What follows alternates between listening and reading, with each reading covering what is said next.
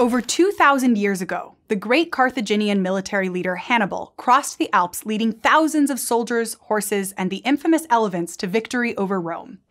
It was a tremendous undertaking, and knowing the lay of the land or gaining strategic control of mountain passes and rivers has often been the key to empire building. But we'll leave the plot of that story for world history. Today, we'll focus instead on the setting, the landscapes over which they traveled. The topography or shape of a region or land has influenced so much, like lifestyles, economic activities, and transportation. We've even gotten different cultures and languages thanks to isolated communities flourishing in places that are hard to access by the outside world. So as physical geographers, we want to know how the scene, the Earth, was set. Like what shaped the surface of the Earth and led to so many different landforms or features. And have they always existed, or has the land changed over time? And why is that volcano here and not there? We already know the Earth is the result of many processes, and its topography is no different. Some processes operate deep within the Earth's interior, and some stay at the surface. But just as the atmosphere and biosphere are always changing with the flow of energy and cycle of nutrients, these processes in the lithosphere change the very ground beneath our feet. I'm Alize Carrere, and this is Crash Course Geography.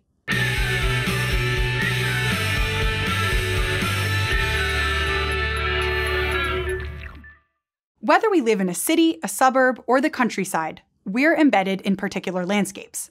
We see these hills or ponds or lakes every day, and they become ordinary to us. So we visit impressive landscapes, like the places we now call Half Dome in Yosemite National Park in the US, Uluru in Australia, or the Serengeti Plains in Tanzania. All natural environments that fill us with a sense of grandeur and awe. But no matter where we are, the land is made up of physical features, like hills, valleys, and plateaus. And we can study all these physical features, even the ordinary ones. Geomorphology is the scientific study of landforms, the processes that make them, why they vary, and their significance at different scales. Towering mountains or flat plains that stretch as far as the eye can see can seem timeless, but they're actually always changing thanks to a network of intertwined systems that recycle and reshape the Earth. Like the rock cycle moves minerals through igneous, sedimentary, and metamorphic phases that shape much of the Earth's crust, and relies on processes both deep inside and on the surface of the Earth. And where those rock cycle processes are forming and destroying rocks follows a pattern we call the tectonic cycle.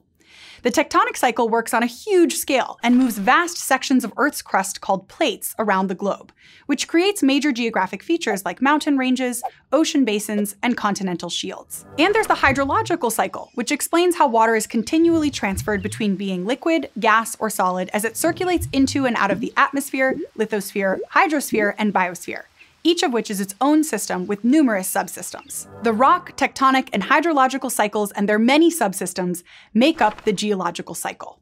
They also showcase the give and take between two overarching internal and external systems that shape the topography where Earth, atmosphere, and ocean all come together: endogenic and exogenic processes. Endogenic processes are forces that originate from within the Earth, like igneous processes which eject fresh rock from the interior onto the surface, and tectonic processes which work to raise or lower the land. They produce initial landforms, kind of like the first broad strokes in a painting, like continental land masses, ocean basins, mountain ranges that span across entire continents.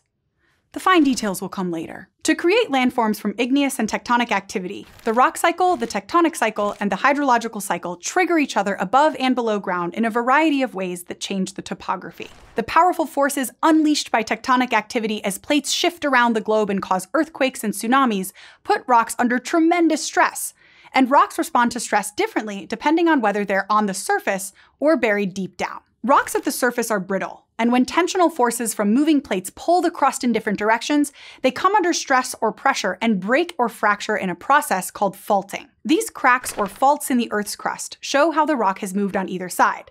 The rock might have moved horizontally or vertically as little as a centimeter or up to 15 meters over years, decades, or centuries.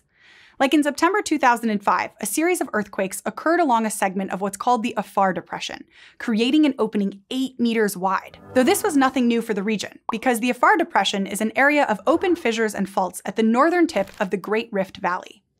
And the Great Rift Valley is a primary branch of the East African Rift System, which extends from present-day Jordan in the north, through the Dead Sea and the Red Sea, and along the length of East Africa to the mouth of the Zambezi River. Kind of like how the volcanoes of the Ring of Fire mark the plate boundaries of the Pacific Ocean, the East Africa Rift System lies along the boundaries of 3 tectonic plates: the Arabian, African Nubian, and the African Somalian plates.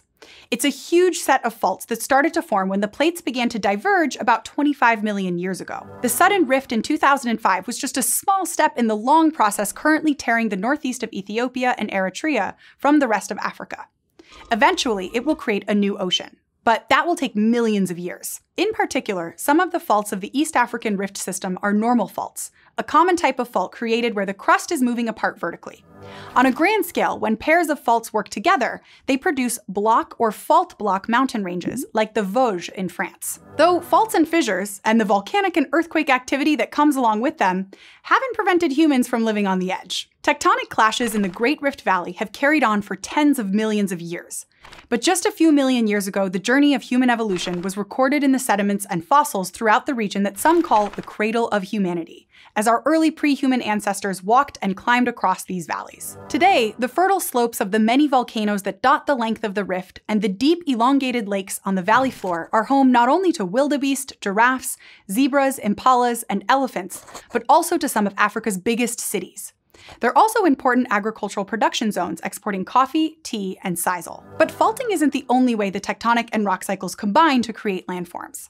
Unlike brittle surface rocks that break when stretched or extended, deeply buried rocks that are heated or compressed over a long period can bend in a process called folding. Remember, sedimentary rock forms horizontal layers or strata.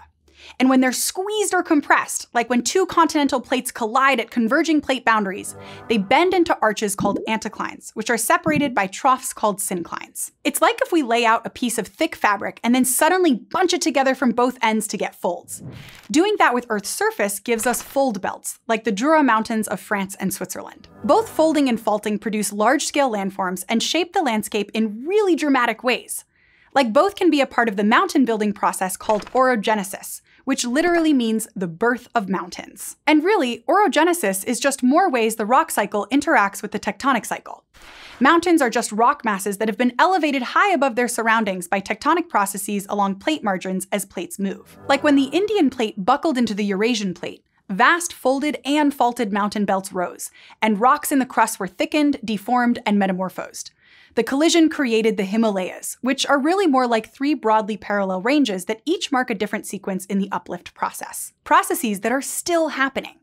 Currently, the Indian plate pushes northward at the breakneck speed of 5 centimeters a year, causing the Himalaya mountains to continue to grow at the rate of 1 centimeter each year, or 10 kilometers every million years, which in geological terms is like warp speed. Mountain ranges can also grow from other endogenic processes, like volcanism, which is when lots and lots of volcanic rock builds up as magma is pushed out on the surface. Like on the Kamchatka Peninsula in the Russian Far East, which is a dramatic volcanic landscape of immense beauty. On this relatively small bit of coastal land, there are over 300 volcanoes, of which 29 are active. The volcanoes are mountains or hills constructed from igneous processes when magma deep within the earth erupts onto the surface as lava and then cools and solidifies. Most commonly, magma reaches the surface where 2 plates meet, which is why many volcanoes are located above subduction zones where one tectonic plate is being dragged under another. Here in Russia, the Kamchatka Peninsula lies to the west of the Kuril-Kamchatka Trench, where the plunging Pacific plate creates a subduction zone and causes volcanic activity. So when we're looking at an active volcano or any mountain, what we're really seeing is part of Earth's tectonic cycle unleashed through endogenic processes which bring fresh rock to the surface and move and deform the crust. So our picture of the Earth is coming along nicely. Once the land has been dramatically lifted or torn apart by tectonic forces and the internal rumblings of the Earth, initial landforms like mountain masses are sculpted into sequential landforms. These are the details, the happy little peaks and valleys, and other features honed by external or exogenic processes acting on the surface that remove rock materials and reduce the land. In endogenic processes, the tectonic and rock cycles are the main players shaping the Earth's crust.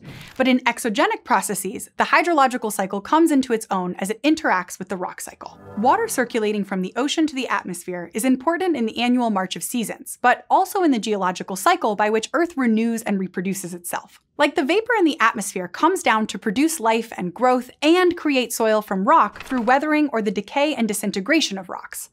Over time, the weathered rock is picked up and carried by water, wind, and ice in the process of erosion, where it accumulates to make sedimentary rocks or gets subducted with the diving oceanic plate. Different rocks offer different resistance to weathering and erosion based on everything from grain size and hardness to porosity and permeability to their mineral composition. But resistance actually has a big influence on how landforms and landscapes look. Rocks that are resistant to weathering and erosion will stand higher than less resistant rocks. And weathered rock is more easily picked up, moved, and deposited somewhere else. Like when folds are deeply eroded in the Appalachian Mountains along the eastern part of the US, they end up as ridges and valleys. As weaker rock like shale and limestone eroded, it left hard sandstone and quartzite to stand as long, narrow, parallel ridges. And the ridges have been cut through and further eroded by rivers. These breaks influenced migration, settlement patterns, and even cultural traits in the US in the 1700s, as the flow of people, goods, and ideas were guided by this topography. Weathering and erosion have also left behind some of our most stunning landscapes. Like in the remote, dry interior of Australia's outback stands Uluru, a sandstone formation called an Inselberg that we think is 550 million years old. It looks like a 348-meter tall rock that's 9.4 kilometers around was just dropped onto the land. But Uluru is an erosional remnant and all that remains from an ancient plain that would have been level with the present dome. Centuries of erosion by wind and water have removed the weaker rock and left erosion-resistant rock domes like this one standing above the surrounding landscape. Uluru is the most famous and is sacred to the traditional landholders who have lived around the rock for thousands of years. Cliffs and canyons, beaches and dunes, floodplains and river valleys, plateaus and mountains.